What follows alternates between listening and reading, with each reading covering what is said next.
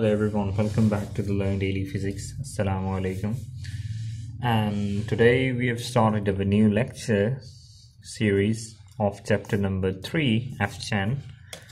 And the chapter name is Plasma as Fluid. And today we are going to introduce you that why we are studying plasma as fluid. What is the purpose of studying this chapter number 3? So let's talk about the fundamentals first. So the fundamentals mean that some basic terms of plasma, that how we can study plasma. What are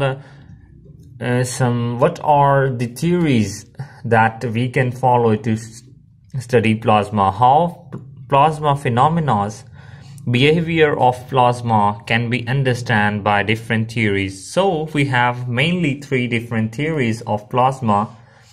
We basically call them fundamentals of plasma.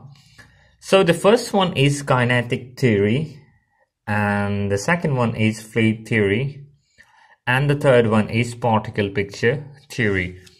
So when we talk about the kinetic theory, we have studied our previous chapter of single particle motion. In that single particle motion, we have applied electric field, some electric field and the magnetic field, some non-varying electric field and the magnetic field. Then we have discussed the motion of that particle, its velocity term, its acceleration term, its different terms. That theory was related to the kinetic theory of plasma. Now we are going to do we are going to study about the fluid theory. Okay, then what is the reason why we are studying this fluid theory, we will discuss now. So what is the particle picture theory, we will also discuss this at the end. So look at this equation that as we look at the Maxwell equation, this is the Maxwell equation, third Maxwell equation, I think. This is also the Faraday's differential form of Faraday's law. And this states that curl of E is equals to minus partial B by partial T. I gave you this analogy from myself to make you understand that how electric and magnetic field helps to understand plasma as a fluid, and why we are studying plasma as a fluid. So let's have a look at, we write this, curl of E is equals to minus partial B by partial T. Okay, now we have seen in our previous chapter that when electric field, we have made a graph like this, and the gyration for the particle is like this, some cases, and somewhere it's like up where it gyrates. The only thing that you have to keep in your mind, when you apply electric or a magnetic field, the particles show gyration like this.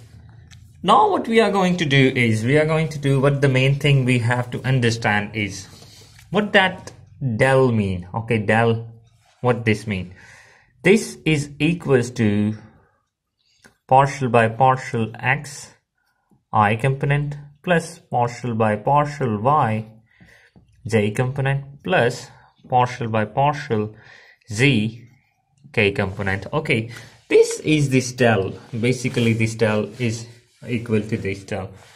So when we solve this left side of this equation, it will be equal to, let's talk about this, partial by partial x I component plus partial by partial y j component plus partial by partial z k component into curl of, this is cross product of E of x I plus E of y j plus E of z k. When you will take the determinant, or when you will take the cross product from the determinant, you can say that you will take a determinant like this. I'm not going to solve it, but the next term you will get, you know that the cross product is also called the vector product, and the product is always a vector. So the product will be, let's say that curl of E will be equal to AXI plus AYJ, AX, AY, AZ could be any value. So AZK. Now you can see that there is an I component, that it is depending upon I component, J component and K component. Means that there is a position dependence in this equation here.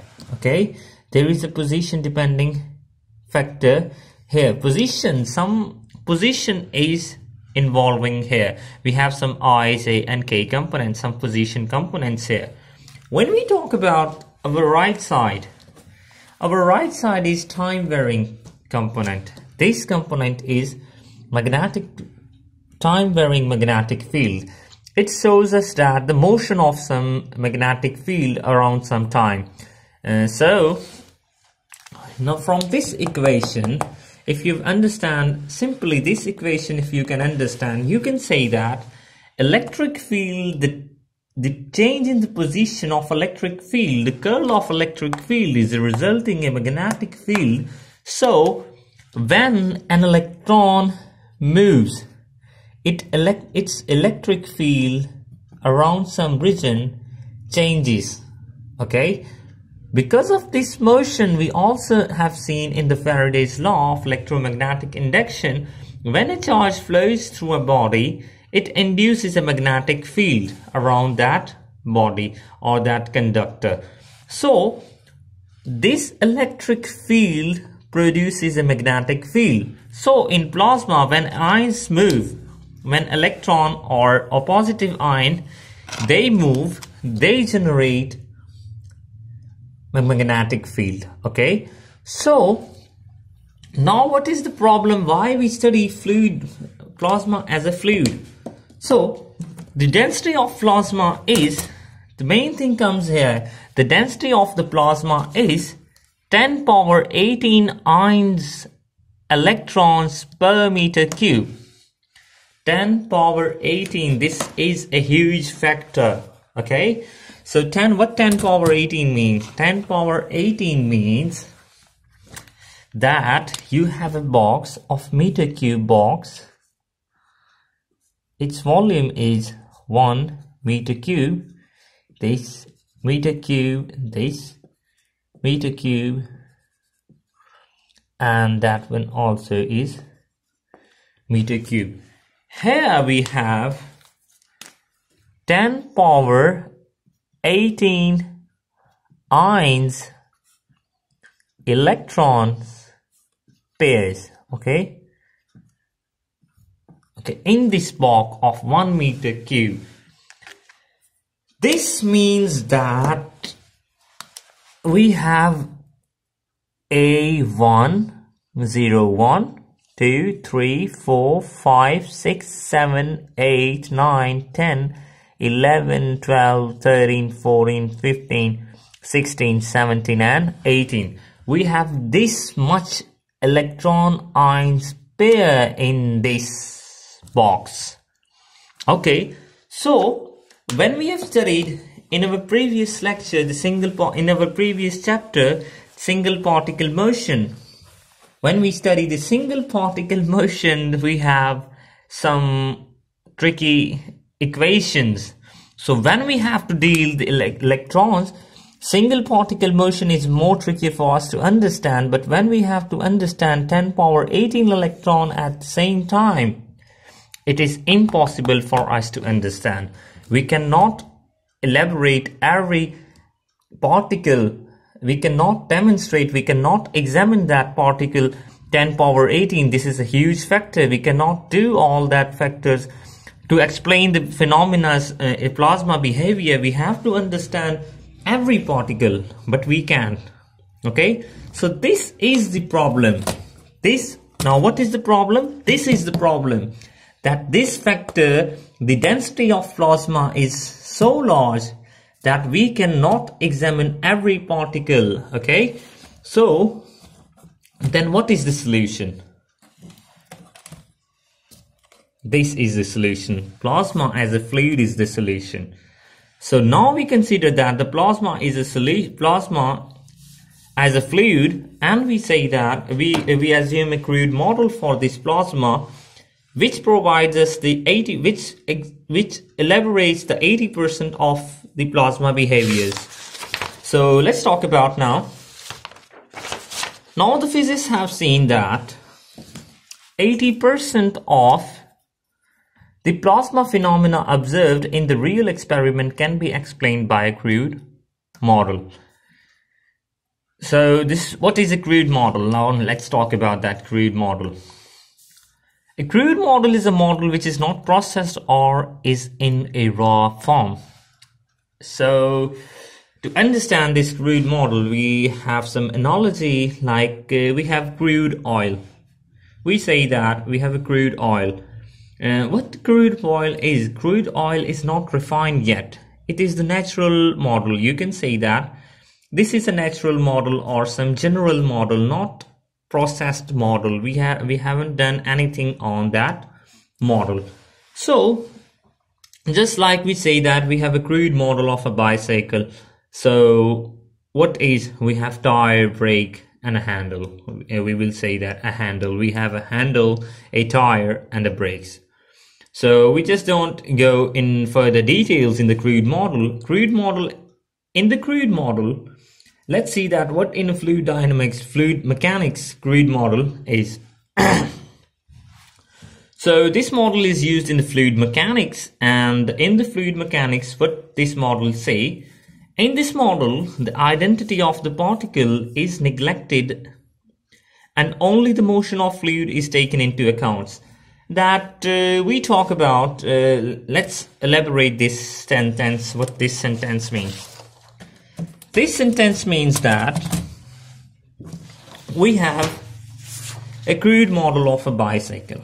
Okay, so we say that this is our, let's say this is our bicycle.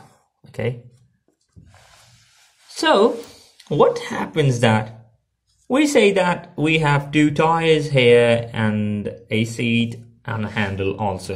We just don't say brakes and anything else. What happens that we don't talk about the thickness of the tires, we don't talk about the material we use, we just don't talk about anything else. We just say that we have tires and handle and brake and seat and whatever necessary things are. So in the fluid mechanics, we say that we have some particles. We don't say that we have ions of plasma. Okay, ions of plasma. We just don't say this thing. We say that we have a particle, for example, a point particles like this, and we study their effect. These particles move here. What is the equation of continuity then? We will talk about the equation of continuity of about the plasma in our next lecture. So then we will see that because of this model, what is the equation of fluid plasma and many other things, then it will make you more clear about this crude model, what this crude model is. But now, till now, we can simply say that this is a general model where we only discuss about the effects. We just don't discuss the particle in detail. We discuss its effect in detail. So I hope you can understand what I'm trying to say is, and our introductory lecture is over now, and I hope you've understand everything. In our next lecture, we are going to talk about the equation of continuity for the plasma in fluid dynamics, in the fluid plasma as a fluid. Okay, so thank you very much for your time. Assalamu alaikum, and till then, see you next time.